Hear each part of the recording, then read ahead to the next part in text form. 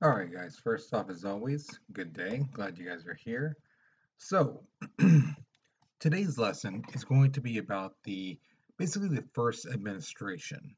Uh, Now, the thing is, I'm sure you guys already know who the first president was, so that's going to kind of help you out. But I'm going to give you a little bit more about the backstory, about what um, the first administration was and things like that, why it was so important, and why it's considered one of the greatest cabinets of all time.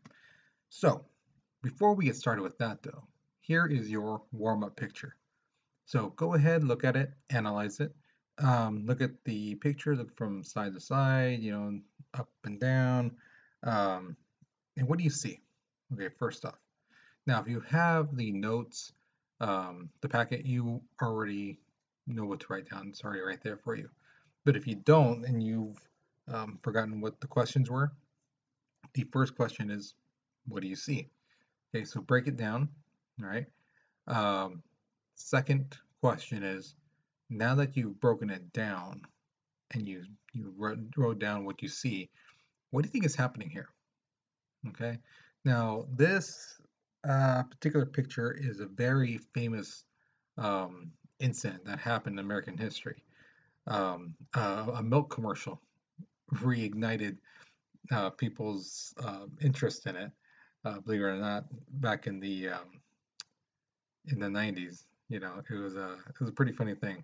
So if you have a chance, um, you may want to ask your parents about that, like a famous fight between two guys, and there's a milk commercial about it. They might remember it, some of them might not. Um, but if you have time, look on YouTube or go on Google and type it in, and you'll see the commercial. It's pretty funny. So go ahead and analyze this picture, and then once you're finished, get ready for the notes.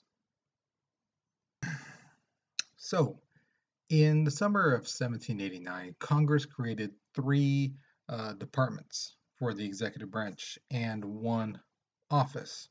These these departments were Department of State, Department of War, Department of Treasury, and the Attorney General. Okay, now Department of State, this guy's job is to make sure he knows what's going on around the country and basically tells the president what's up. The Department of War, pretty self-explanatory. And the Department of Treasury is the guys in charge of the money. Now, Washington, the first president of the United States, had the pick of the litter, the best cabinet. First off, as Secretary of State, he had Thomas Jefferson, phenomenal choice. The Secretary of War, he had Henry Knox. This guy was awesome. But his biggest amazing choice he made was making Alexander Hamilton the Secretary of Treasury. Now, I've told you guys this time and time again in class, and I'll continue saying it. Alexander Hamilton, when it came to finances, was a financial genius. I mean, it's hard to put into to play how smart he was.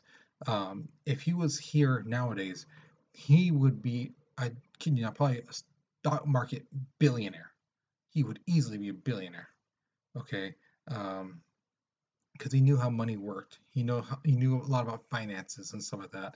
So it wouldn't be a far stretch to say that he would be a stock market millionaire, billionaire. People paying him basically, what should I invest in, and things like that. Because he was top guy. All right. Now Congress also made another appointment. Okay, suggested by the president, and that was that John Jay be the uh, uh, part of the Supreme Court. Now, the thing is, John Jay was an amazing lawyer, and and I mean, he became the first Supreme Court justice, um, Chief Justice, I should say. Uh, it was like people are like, yeah, duh, he's a good guy. So the first cabinet and the first Chief Justice was like a no-brainer, and still is considered one of the best of all time. Now, in December 1791, the Bill of Rights had finally been ratified. It had been approved by the states. Okay. Now, the first eight amendments if you haven't noticed from our scenario lesson we did, if you missed it, you really should see me about getting that because it was an interesting assignment, but also for you to get your so you can see firsthand our Bill of Rights. Okay, so if you didn't notice, the first 8 are about individual rights. You personally, me, and individuals. So it talked about like First Amendment, freedom of speech, freedom of press, freedom of peaceful assembly. You get to have weapons. Soldiers can't stay in your home. Cops need a warrant to check your house. No cruel and unusual punishment. The government can't charge you for the same exact crime 2 times. You know, so it's about you, individually you. The ninth and 10th, however, I call them the TARP um, amendments. Now, the Ninth Amendment basically says that any rights not mentioned in the or listed in the Constitution, just because it's not there doesn't mean you don't get it. That there are other rights you can have. Just because we didn't think about it doesn't mean you don't have it. Okay. And the 10th Amendment basically says any powers not specified that goes to the federal government goes to the states. Okay. Now, this is significant because the thing is, every other amendment says specific things: speech, press, assembly. You keep your weapons. No search. No taking yourself without a search warrant. It was very specific. And then here's the ninth and 10th that are kind of vague, and it's just like, there's no specifics to it. It's just, you know, blah, in a sense. It's weird.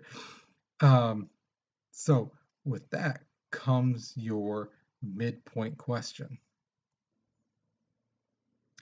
Now that midpoint question is this: why do you think the founding fathers left the Ninth and 10th Amendment very vague? Why didn't they make it specific? Why didn't they say anything? Why do you think they left it vague on purpose?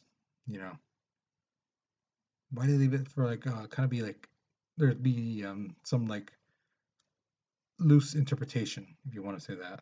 Okay, so the writing prompts on the bottom, and if you don't remember, you get credit for writing complete sentences. If you don't, if you just put he done said it, no, no. Started off correctly. I believe the Ninth and Tenth Amendment were loose interpretation because, and explain. Remember, this is an opinion piece, which basically means that you could only be wrong in 3 ways. 1, you don't answer it. 2, you copy out someone. Or 3, your answer is so left field it makes no sense whatsoever. So if you put something down like Donald Duck told them to, no, no, sorry, you get no credit for that. Or if you just put I don't know, that that's not getting you anything. Okay, so think about it. Why would they put the first 8 uh, specific and the last 2 just vague? So think about that. All right. Now, here is where Alexander Hamilton shows off his genius, okay? Because getting the cabinet together and the government set up was a first hurdle. Now, the biggest problem comes up: the national debt. Because remember, every state has their own debt, okay? They have their own money. And the thing is, they're like, well, how do we get rid of this debt and how do we bring up the country up? So Alexander Hamilton had this idea, and his plan was to pay off all the debts, but he wanted the federal government to accept that debt and basically build up a line of credit. Okay. Now, the thing was, imagine this: if the government's basically told you, "Hey, we see that you owe $2,500 on your credit card. We'll pay that for you, but we need a favor for you. Or we'll take that debt away from you, but we need a favor. How many of you guys would take that? How many of you guys would take it, but you want to hear what the favor is first? Okay, and that's what happened basically. Okay, some states were like, yeah, whatever you say. Some were like, okay, we're cool with that, but we want to know what that favor is. What do you want? And the thing is, Hamilton basically says, my plan is to create a national bank. Okay. Now, some people like Thomas Jefferson, James Madison, um, these were anti-federalists who felt that the government should not be all powerful. Okay. And on top of that, if I remember right, some of them were from the state of Virginia, and in Virginia, they paid off a lot of their debt. They didn't completely pay it off. They paid off a large portion, but some other states hadn't. So they're like, well, wait. So the government's going to get powerful, and then you're going to help us out just like a little bit. But these other states who basically haven't paid a thing, you're going to help them out completely. This big old debt, ours, them, ours, you know. So they didn't really like the idea. And also, they kind of said that, the government's overstretching their ability, you know. But the thing is, Alexander Hamilton explained under Article 1, Section 8 of the Constitution, it says that the government has the power to make all laws which shall be necessary and proper. And he's telling them, we need this. It is necessary to have a national bank, you know. And he explained the bank would basically be able to do this. First off, collect taxes. All right, because the thing is, a bank, if you owe them, let's say your house, you take a mortgage out and you put on you or let's say you can't pay for it, the bank can take your home. Right, any possessions and some of that worth value, they can take it. Okay, you need to pay off your debt, whatever it may be. So that's what he's saying. You do this, the government will finally have that teeth to actually implement tax collecting. And there you go. The other thing they could do is regulate trade. And remember, we've talked about this in class, but just in case you weren't there or you forgot, some places, if everyone was selling, let's say, lumber, the price would drop really low. Okay, because there's so much of it and you can get anywhere. All right, so it's like, I'm not gonna pay $5 for if I can get over here for $3. Then those people would try, oh, how about $3? And these other people are like, well, wait, they're trying to undercut us $2, things like that. It helps the buyer, but it hurts the seller. And the seller is states, and they're fighting against each other. See? So, and also the flip side, if no one's making anything, but one person decides, I'm going to make, I don't know, necklaces, just saying, then the price of it would jump up because nobody is making it. But also because the price is so high, some people might not be able to buy it. So there's no point in making all kinds of, necklaces if no one's buying them. So you have to have some competition so you can bring it down and people have options and things like that. Okay. And the other thing is that the government could do now with the federal or with the bank was to basically pay for an army, build ships and things like that, provide for our defense of our country. Okay. All right. So the bank idea passed. That the thing is, there were some Southern congressmen who basically want a little something.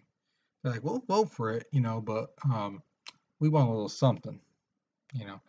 And the thing is, they wanted the capital to be moved from Philadelphia down to the South area. And Virginia and Maryland said, hey, we got some land, we don't mind donating. And George Washington actually had some uh, land already picked out where he would like it, and it was called Foggy Bottom. And that's where our nation's capital is today. It was called originally because the thing is, he actually made the plan for the city. He surveyed the land and he did the whole thing with the roads. So it became known as Washington Town, but we call it now Washington, D.C., which comes from the District of Columbia. Okay, so that's what the D.C. stands for if you didn't know. Okay, so that was it. The big idea passed. Now, the thing is, this will play a role later on in politics, which we may not talk about um, because we got to move on in this class. Okay, but it does play a role. The national bank.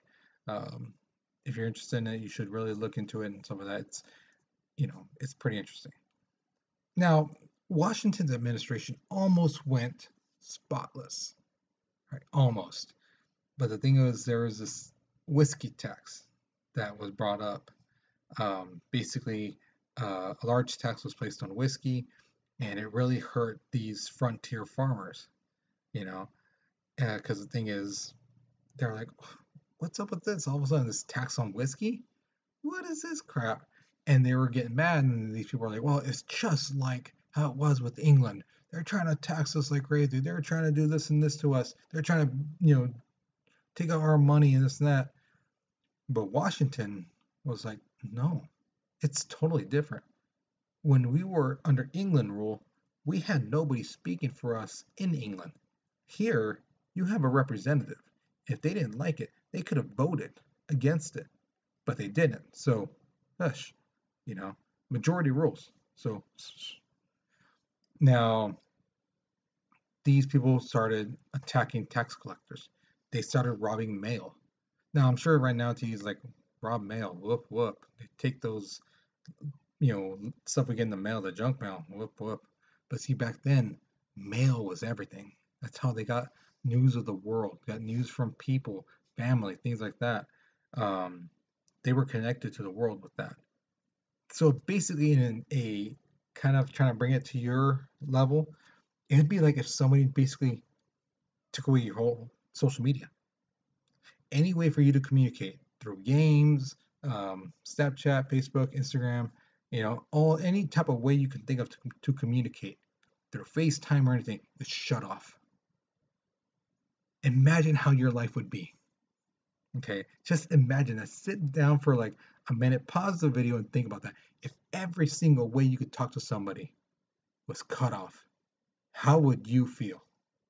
Okay, so hopefully you took some time to think about that. The other thing they did was they actually destroyed the stills, and that's the stuff that would make like the whiskey and moonshine and stuff like that. These people actually destroyed those things of the people who actually paid the taxes. These are people just like them, but the difference is the ones who are angry didn't pay the tax. The people who got their stuff busted were the people who actually paid the tax. You know. So Washington was like, you know what? We can't let this go. We can't. Because if these guys get mad over a tax, which is legitimate tax, and not like a sudden out of the blue tax, and yet they're going to be attacking our people, then next month when we add another tax, that's going to let these other people be like, well, let's rile up. We don't like it, so we're going to take arms. So Washington was like, no, mm-mm. So he sent 13,000 troops uh, to the Pennsylvania farm area and just basically they backed down. And that was the end of the Whiskey Rebellion. The president showed some off and squashed this little rebellion because he knew he couldn't let it go. Starts off small, but it could grow. The best way to deal with those problems, deal with it head on right away.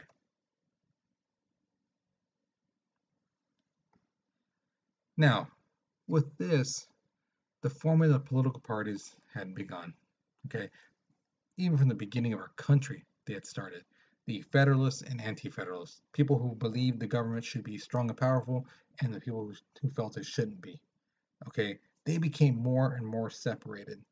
Now the thing is, the Anti-Federalists, they changed their name to the Democratic Republicans. Okay, and later on they would change their names again to the Republicans. So here is your question at the very end. Why do you think the southern states wanted the capital to be moved from Philadelphia to the District of Columbia? All right, justify your answer. Why do you think they, of all the things they could ask for, of all the things they could want, even for their own state, they didn't want anything except for the capital to be moved more south? Why? And if you look at a map of Philadelphia to Washington, D.C., it's not that much. So why do you think they would do that? Okay. So again, if you need help writing a sentence to start it off, there's one at the bottom right there. If you feel you're confident enough to start your own, go for it. How you want to start in your own way, go for it. Again, you're going to be giving credit with full, complete sentences, and not just starting off with because, no, or two-word answer, no. Okay. So that's it for this video. Let me check something really quick. So you might see a little thing. Yep, just had to double check the slides to see if this was the end, and it is the end. So make sure your name's on the paper, and when you go to class, be sure you turn it into the basket. All right. But other than that, hope you learned something, and I hope you guys have a good day. All right. Take care and be safe.